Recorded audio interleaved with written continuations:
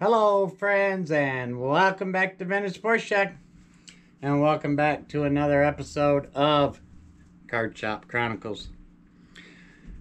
There's a few things that I want to talk about today. Hopefully it don't go too long, and want to talk about what I'm planning for Friday, the cards I got coming in, contest, and I got a little quick story for you. So as always, like, subscribe, hit that notification bell, stand up, stretch out, because away we go. Okay, I wrote them down because I forget a lot of stuff because I'm old. But I want to start doing something on Friday that maybe was helpful. I kind of want to help think what I think. So I'm going to start Fridays. I'm going to start talking about the 6 principles of real estate and how I think they apply to cards. There's the principle of anticipation, the principle of demand, supply and demand. But not only with supply and demand, you have desire, the desirability. You have principles of substitution that affects real estate, but also affects cards with the grading. The principle of balance, that's basically every dollar you put in, you want to get $1 back. So if you put in $2, you want to get $4 back. Principles of progression and principles of regression. That's really one and the same. Principles of progression, you got a card that's sold for $10 million to 52 Mickey Mantle. Market value, there is no card worth more. If it's 10 million, that's it. The PSA 10, the lowest, sold for $6 million. There's not one cheaper. That's the principle of regression principle. So kind of get into that stuff. If that sounds good, comment down below. Tell me if you want me to tell you about cards and how real estate market is a lot the same. After that, I can get into theories of contribution, things of that. I mean, I could go on for months on a Friday if I just did it on Fridays, but thinking about it. Tell me what you think. If you want to hear some boring stuff, I can get boring. Another thing I want to talk about, slabs. For the next few days, I have 165, 175. I'm going tomorrow morning to Portage to pick up slabs. I have vintage, I have new, I have football. I think so far I have out of the 175, maybe 100 tomorrow, but a lot of neat old stuff, a lot of 10s on some new stuff, old stuff, 2, 3, 4s, 5, 6, but it's from the 60s and 70s, so that'll be coming up. Also, I want to remind everybody about the contest. My sister said I should have did a better job, put it in an envelope or something, but you guys are going to just have to trust me. I haven't touched that number. And when I pull it down, I'll explain to you why I came to that number, and you guys will agree, hey, he's a mess with the number. But next time I'll put an envelope, put kind of X on it or something, make it a little, less suspect.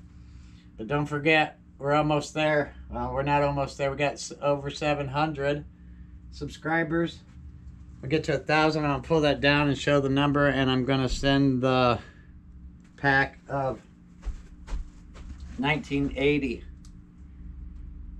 cards to whoever wins.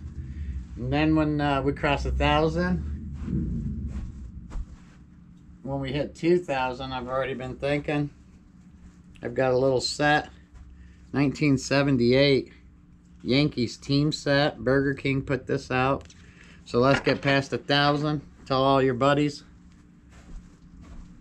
1,000, 1 to 1,000, pick a number. That'll be for that. And if you like the idea about the next thing. Okay, then finally, I love to tell you guys a story on Wednesday.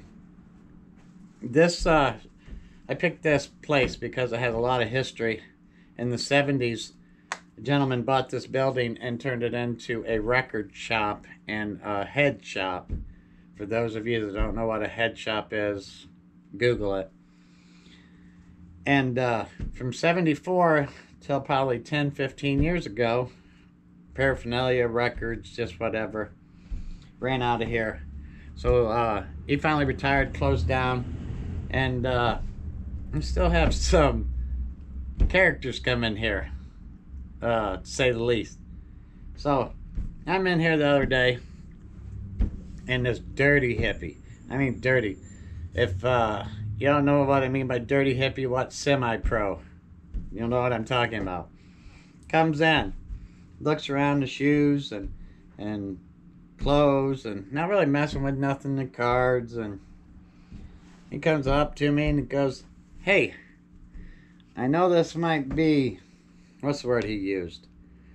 "I know this might be a long shot, but," he goes, "I come in here 10 years ago and they used to sell fake pee." He goes, "Would you happen to still have any?" I said, "Well, sir," I said, "does it look like the same store that it was when you were in here last time?" He goes, "Well, no." I said, "Well, no." So that's kind of a dumb question. He looks at me and he goes, "Well, I did say it was a long shot." And I said, "Touche, sir." And I figured he won, you know. He got me. So then he goes, "Do you know where I can get me any?" And I looked at him and I said, "Just leave." No, I don't know where you could get fake pee or clean pee. I know you get clean pee. I go to pee for you, but I ain't doing that, buddy. We ain't that good of friends. So that was kind of funny. I got a kick out of it. So I wanted to share that with you. You should see some of the people that come in here.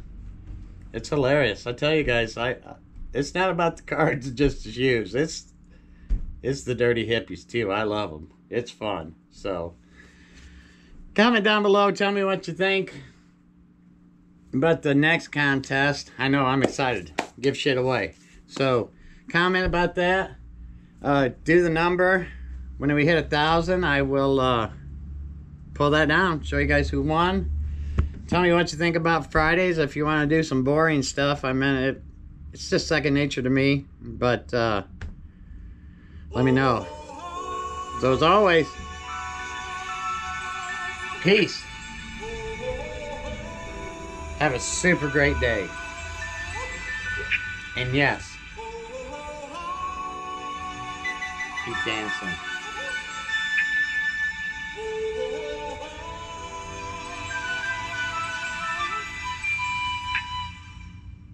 Am I more than you bargained for yet?